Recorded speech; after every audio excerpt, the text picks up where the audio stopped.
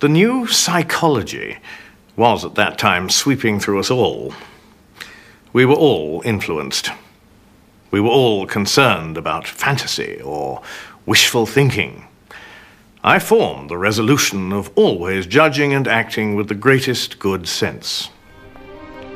He was saying that all youth at that time were trying to escape from wish fulfillment dreams. They got that from Freud, and they wanted to, in one way, spit on the images of their youth and go on to they knew not what, but anyway leave that behind because it was juvenile. Lewis was writing a long poem called Dimer. In it, he portrayed belief in God as a tempting illusion, one that had to be resisted. But he found that in his own life, he wasn't so certain.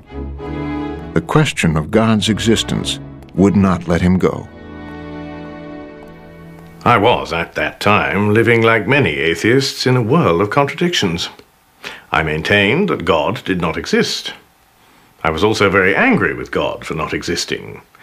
I was equally angry with him for creating a world. Why should creatures have the burden of existence forced on them without their consent? More than anything, Lewis wanted to write poetry. And for that, he needed the security of an academic career. He applied for teaching jobs at Oxford, but college after college turned him down. I was attacked by a series of gloomy thoughts about professional and literary failure. Such a rage against poverty and fear and all the infernal net I seemed to be in that I went out and mowed the lawn and cursed all the gods for half an hour. Lewis's first ambition, a burning ambition from the age of about 15, was to be a poet, a great poet. I could not say simply that I desired not my fame, but that of the poem, nor was the feeling a disinterested love for Dimer simply as a poem. It was a desire that something that I recognized as my own should publicly be found good. His hopes were finally fulfilled in 1925. Magdalen College made him a fellow. The next year, he found a publisher for his long poem, Dimer. Success at last. But it was not enough. All the books were beginning to turn against me. Indeed, I must have been as blind as a bat not to have seen, long before, the ludicrous contradiction between my theory of life and my actual experiences as a reader. The most religious were clearly those on whom I could really feed. The poetry he really cared about was not Ezra Pound and Gertrude Stein. All these years, the greatest pleasure he ever had was from Christian poetry. Things like Spencer, Milton, all of these great poets. And yet he found out that he was reading them, as he later said, with the point left out. The same thing was happening with his friends. The people he thought he should have liked were the college atheists. But the ones he really liked were Tolkien, a practicing, very devout Catholic. Owen Barfield, who asked all the right questions. I can only describe it as the great war between Barfield and me.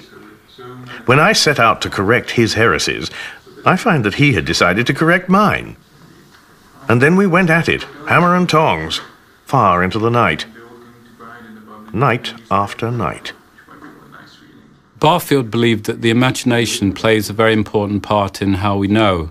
He rejected the model that science is the only way to truth, to acquiring truth.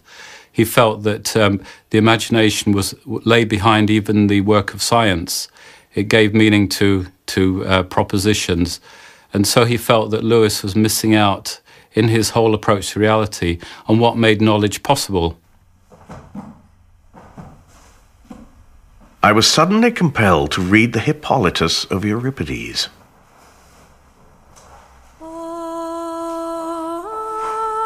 O God, bring me to the sea's end, to the Hesperides, sisters of evening, who sing alone in their islands where the golden apples grow. And the Lord of oceans guards the way from all who would sail into their night blue harbors.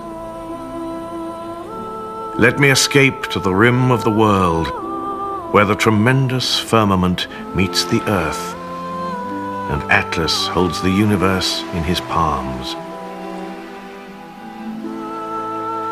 For there, in the palace of Zeus, wells of ambrosia pour through the chambers, while the sacred earth lavishes life, and time adds his years only to heaven's happiness. I was off once more into the land of longing, my heart at once broken and exalted as it had never been since the old days. I was overwhelmed. I called it joy.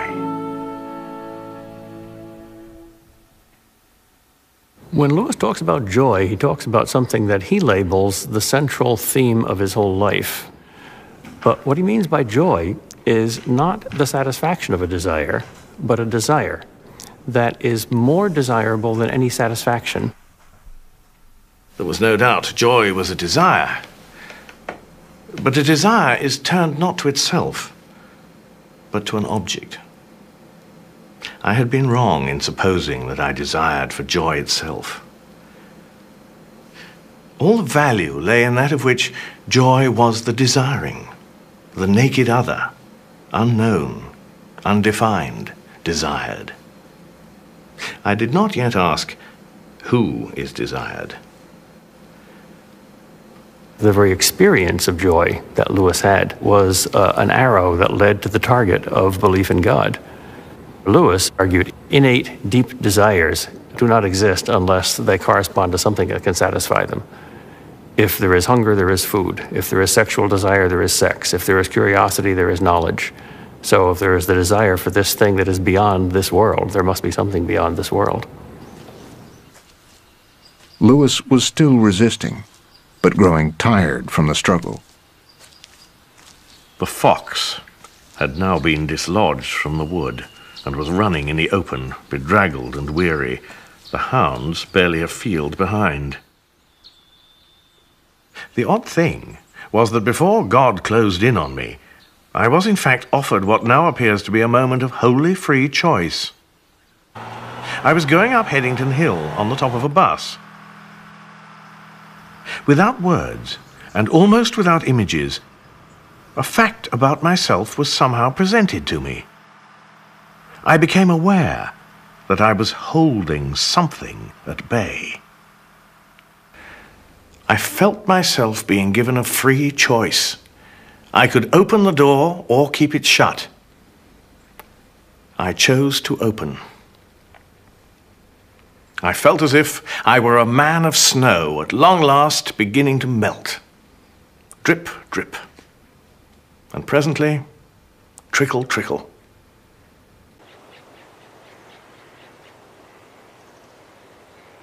I had always wanted, above all things, not to be interfered with. I had wanted, mad wish, to call my soul my own. I had been far more anxious to avoid suffering than to achieve delight.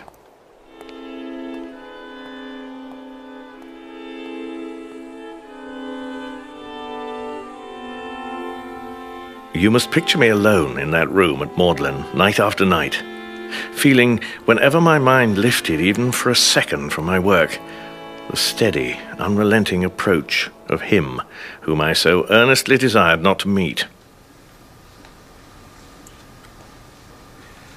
Total surrender. The absolute leap in the dark were demanded.